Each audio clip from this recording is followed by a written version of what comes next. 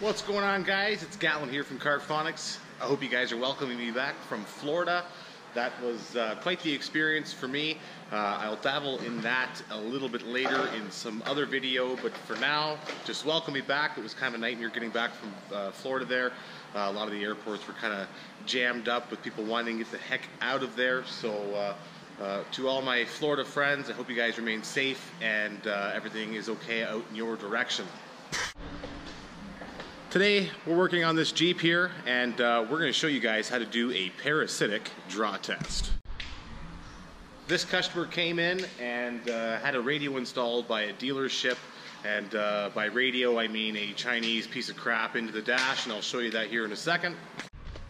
And this is what we're looking at here, guys. It's a Chinese aftermarket deck that isn't designed to fit into the dash, so generally you have to notch out the sides of the dash hole in order for it to fit in there, which is just horrific. I can't believe a dealership would actually do that to someone's vehicle in the first place, but it is what it is. So this customer had this radio installed into this car, and let me squeeze myself out of this thing.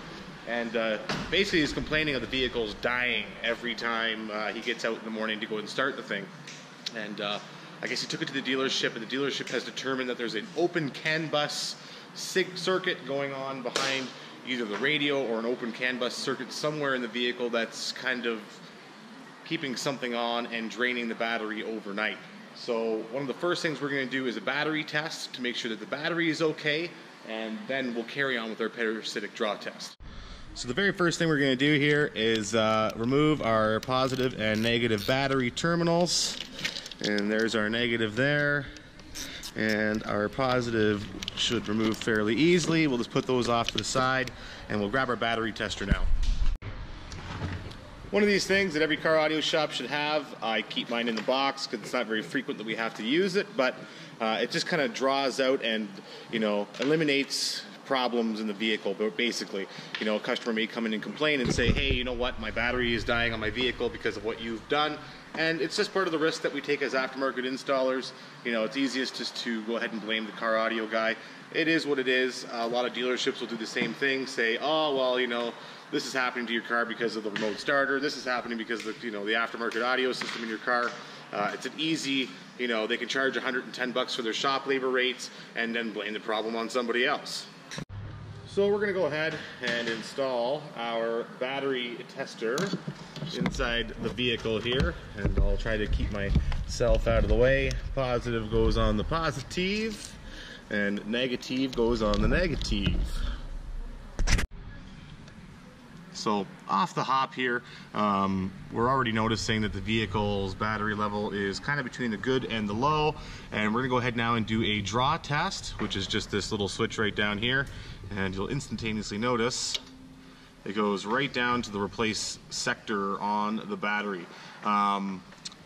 I think we could maybe try to charge the battery a little bit more, but in this case I believe that the battery is probably pooched. So we will go ahead, charge up the battery, or put a charger on it while we're doing our parasitic draw test, and we won't put a battery charger while we're doing the parasitic draw test, but we'll charge up the battery and then do our parasitic draw test. Alright, so we got our battery charger hooked up here. Give her a 30-minute timer and put her on 12 volts high, and let that sucker charge up for a good half an hour, and we will do a battery test on it afterwards, let it settle for a minute or two, and we'll go from there. In the meantime, I got this big skidded order. I'm not sure if you guys remember seeing that on a few videos from before, but I need to start building some boxes and putting some subs in the boxes and getting some packages ready and getting this area cleared the F out. Alrighty, so we got the battery charger on there, it's done. I let it settle for about 10 minutes before I used the battery tester, and we're back in the good. Alright, so we can hook up our battery. The first step here is we're going to hook up our negative and leave our positive disconnected. Alrighty, so we've tested the battery here, and the battery seems to be okay. The next step is to hook up your meter here, set it on DC amps, 20 amps for 12 volt and below, 20 amp below, and we're going to go ahead now and put our black terminal on the positive side and our positive terminal on the positive lead, and this is what we're reading here so far, guys, which is 1/10 of an amp basically, which isn't really a whole lot of amperage draw. I've disconnected the radio and reconnected it and done the whole process again, and we're not really running into any issues here for amperage. And I think what we're going to end up doing here is just maybe pulling fuses one by one and seeing if there's any differentiating voltage. But in the initial stage here, the issue was that the battery was kind of pooched, and I'm kind of thinking what happened was that the guy would have the vehicle boosted, take it for a short drive, and then the battery wouldn't be charged fully enough for it to start back up in the morning. It is the original battery to the Jeep. It's about 6-7 years old at this point. This is a 2012 Jeep, so the battery wasn't looking that good. I did charge it. It's looking okay now, but what would happen generally in a parasitic draw test is you would actually remove fuses one by one and then determine the circuit after the voltage or the amperage would drop on the diagram here, and then you'd be able to determine what circuit it is that's actually drawing power away from the battery. And in this case, nothing is really drawing anything away. The vehicle's locked, the CAN bus system has been shut down, so I'm not really seeing any type of draw pattern here. So the next step for us here, aside from pulling individual fuses, is to put this back to factory here, put the positive lead back onto the positive of the battery, and actually test the voltage that the alternator is putting out on the battery. So we've got our battery reconnected here. Sorry about the buzzing there, but at everything's off, CAN bus shut down. We're reading 12.6 volts, which is good, and we're gonna go ahead now and use the keys and start it up. Alright, so with the vehicle running, we're reading at 14.4, 14.3, and that's exactly where we want to be, guys. So I think in this case, the vehicle and the customer, he may have had a kind of a short in his battery or a dead cell in the battery, and maybe didn't realize it, and got a boost, started the vehicle up, didn't let it charge long enough, and then the next day he'd go to start the vehicle and it would kind of be dead. So I think the solution in this case is to put our battery charger on the battery, let it charge up for a good few hours, get a proper charge on there.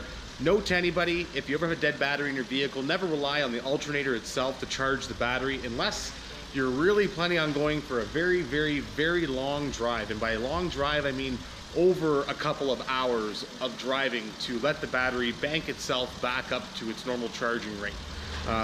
If you don't have a battery charger, you may want to invest in one. They're about 25 bucks from either Canadian Tire, Pep Boys, wherever you guys are. You can get one pretty easily and pretty cheap, but don't ever rely on just the alternator itself to charge the battery from dead. First off, it's not good for the alternator. It's actually pretty bad for the diodes in the back of the alternator to charge a dead battery.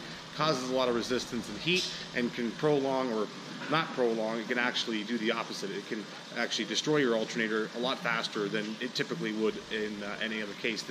The operation and the design of a factory alternator is to keep the charge on the battery up to par. It's not to charge a battery from dead. So hopefully you guys learned how to do a parasitic draw test on today's video. I appreciate you guys watching, liking, subscribing, doing all that fun stuff, and we'll catch you on the next one, guys. Remember, crimping ain't easy. Have a great day. So just take your battery charger, stick it on 12 volts, and I got it set here for about an hour and 120 minutes there in continuous charge. Keep an eye on our charging port here, and give it the best fighting chance you can, guys. Peace.